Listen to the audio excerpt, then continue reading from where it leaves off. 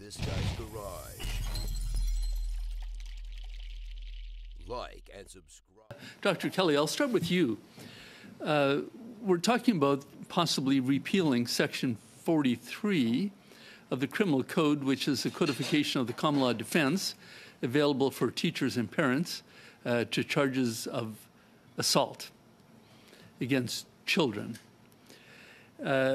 And the Supreme Court of Canada weighed in on this issue 20 years ago, and the Chief Justice at that time said this about Section 43, which they defended as being constitutional. She said, "The reality is that without Section 43, Canada's broad assault law would criminalize force falling far short of what we think of as corporal punishment, like placing an unwilling child in a chair for a 5-minute timeout." So, Dr. Kelly, we heard from earlier witnesses, including the sponsor of this bill, about horrific stories about children being hit in the face, being hit with sticks, physical abuse. So I would like your comment. Does Section 43 protect that kind of behavior? Thanks for this question. No, it does not. So as you've alluded to, in 2004, the Supreme Court of Canada read in a series of limitations as to what would constitute reasonable correction when it upheld Section 43. It made clear in that decision that in the case of teachers, corporal punishment of any kind is not included in Section 43, only forms of restraint in cases, for instance, for protecting themselves or other students. And in the case of parents, use of instruments, blows or strikes to the head, contact, physical discipline of children under 2 or teenagers were all read out of the ambit of Section 43. So the only maybe slight caveat I would have to the question is that with respect to, for instance, grabbing a child if they were about to run out onto the street, it's not my view that that would be criminalized if Section 43 were repealed. There would still be necessity defenses in the case of an immediate action to protect a child. But the example that I gave of a strike, for instance, to the leg of a child resisting in a car seat would be within the ambit of 265 and would not be captured. But the more horrendous examples that you gave have indeed been read out. And I have reviewed the case law since Canadian Foundation was decided, and we simply do not see courts today upholding the kinds of egregious abuse that they did prior to 2004. Thank you for that. If Section 43 were to be repealed, in other words, if this private member's bill does pass through Parliament, in your opinion, would the common law defense kick in again? And what would be the message to the public of repealing Section 43? So the defenses that would continue to exist and that continue to exist right now alongside Section 43 are those that exist generally for any types of physical contact with anyone, not specific to children. That would include self-defense, force that's used in defense of oneself or a third party in a case of imminent danger. The defense of necessity I referred to when you take an action in an urgent moment, for instance, to prevent someone from running onto a street, those would remain. But outside of that, non-consensual touching beyond a de minimis level, beyond a minimal threshold, would be considered assault. And the message that would be sent, I think proponents of repeal hope that the message will be that all forms of physical discipline are wrong and unlawful. But I think we also have to be attuned to the message that will be sent to police, child welfare workers, and prosecutors, which will be that those forms of my example of striking the child's leg in the car seat, for instance, that all those forms of contact will be assault, and that for particular families, especially those most marginalized, we may indeed see, I would expect to see further cases of that kind that actually go through the system.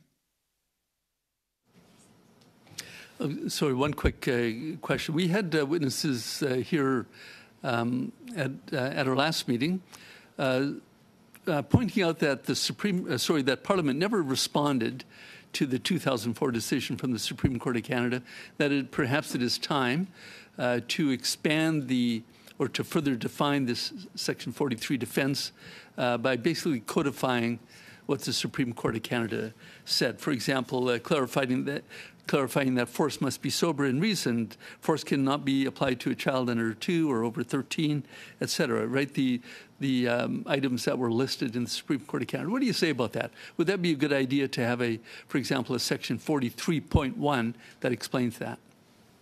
So, we're going to have to wait for the response to another question, just simply to let other members have their turn.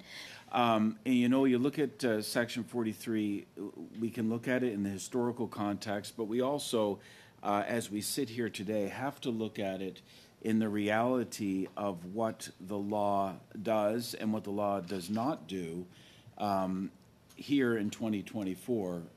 And we are dealing at Section 43 now, not as it is written in the code, but also as it has been significantly interpreted and narrowed in a leading Supreme Court of Canada case. A case that, had it not existed, Parliament itself may have taken similar action. So I know when the bill was introduced, Dr. Kelly, I'll address this to you. When the bill was introduced, the proponent mentioned in their opening remarks some actions that clearly, my view is that they fall outside of the scope of Section 43.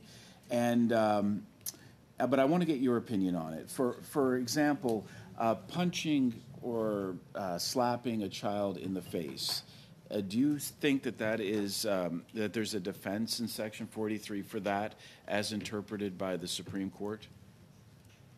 No, I do not.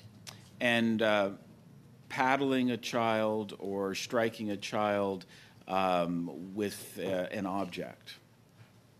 No, I do not. Okay. And leaving a bruise, slapping someone and leaving a bruise on their cheek, No. Section 43, no. So, and we also know that the court narrowed the application of Section 43 for corrective to those that are 2 and over and not yet teenagers. What about teachers administering corporal punishment? Does Section 43, as interpreted by the Supreme Court in this leading decision, Section 43 then, as it appears before us in Canadian law, can teachers administer corporal punishment and be protected by Section 43? No, they cannot. Okay, and thank you for your quick answers, because I think that's the reality that we're dealing with here today. There was a reality before, but then there's the reality in the law, and that's what, with this private members bill, we are vested with today. And I think I've seen some of the dangers that have been highlighted with just simply abolishing Section 43. Mr. Lutz, you mentioned, and we heard previous testimony on this, the chilling effect it could have on teachers when it comes to breaking up a fight. And I, as a parent, I find that remark kind of horrifying when you think if someone is being beaten by a classmate or by a couple classmates, and you only have to look on your social media, this is happening all over. It's being posted. I know you're from Nova Scotia. I'm from New Brunswick. We're seeing this across the country and internationally. Video of fights at school. It's not an easy environment that teachers are in. Can you speak to a bit this chilling effect that you, as a leader, would be the message you would be sending to your teachers if this protection is not there? Yeah, absolutely, and thanks for the question. And first off, I want to say, the NSTU opposes violence against children. Period. Full stop. And corporal punishment as well. That is not what we're speaking to. I also agree with the Monsieur Lavasseur that I think it's really important to repeal Section 43. It's just important to get it right. So I appreciate the colonial legacy that Section 43 has brought to us. We have to do away with that. Section 43 should be repealed, but it should be done so while at the same time protecting teachers in schools. And the unfortunate reality is that our schools are more violent than they were, and that's not a reality that I want. I have 2 kids. That's not the reality I want for them. I also want their teachers able to protect them and keep them safe. And I want them to be able to do that without doing a mental calculus of, do they think that the criminal law is going to protect them or not? So I think we can do both. I think we can repeal Section 43 and honor the Truth and Reconciliation Commission while also amending the criminal code to make teachers able to keep their kids safe at school. That's what we want. And at the end of the day, it's, again, parliamentary procedure is not my expertise. I'm a math teacher. That's where we look to you. But if we can't get this right, I think that's where we have to put our efforts. We have to put our efforts into doing both things at once. And I believe this committee and the esteemed folks around this table can do that, can repeal Section 43 while also ensuring that teachers and schools have the tools they need to keep our kids safe. I want to agree with what Mr. Moore just said. This panel has been very informative, as all the panels have been on this issue, frankly. And I'm glad, I think Mr. Moore used the term a dose of reality or being realistic, because this is the part I'm struggling with. I mean, we can all give examples around this table of extreme cases where a change would not work or would work, or if the status quo doesn't work. So we need to sort of parse that out and get to the core of the issue. So, Mr. Lutz, for you, sir, to start with, the Nova Scotia Teachers falls under the jurisdiction of the Canadian Teachers Federation, I'm assuming? We are a member of the Canadian Teachers Federation. Okay, because Ms. Yetman said in her testimony earlier today, and I think you were here, that if Section 43 is repealed, that it would be their advice to teachers not to touch or lay a hand on any students. Do you agree with that approach, if that's what happens? So that is what our legal experts are saying, is that would have to be, that's not a world I want to live in, but that would have to be our advice for teachers moving forward. Okay, so I want to pick up on something Moore just said. Let's assume this is a grade 7 class. You're the teacher, and Mr. Caputo and Mr. Moore start to beat me up. If Section 43 is repealed, are you going to tell your teachers that they have to stand by and watch that happen and not inject themselves and to try to break up the fight? I mean, again, I certainly hope not. What are legal? Well, no, it's not hope. This is a very realistic question. Yeah, because the evidence is that they will tell their teachers not to touch their students. I'm giving you a real scenario. It happens in classrooms all the time. Absolutely. So what would you do as a math teacher in a grade 7 class if those two guys start beating me up? So let's just be clear. What our legal experts are saying is that our advice would have to be not to lay your hands on kids, period. What I would do as a math, no, if I can finish my question. Do you mind if I finish the question? Because I think it's really important. What I would do as a teacher in that class is I would intervene.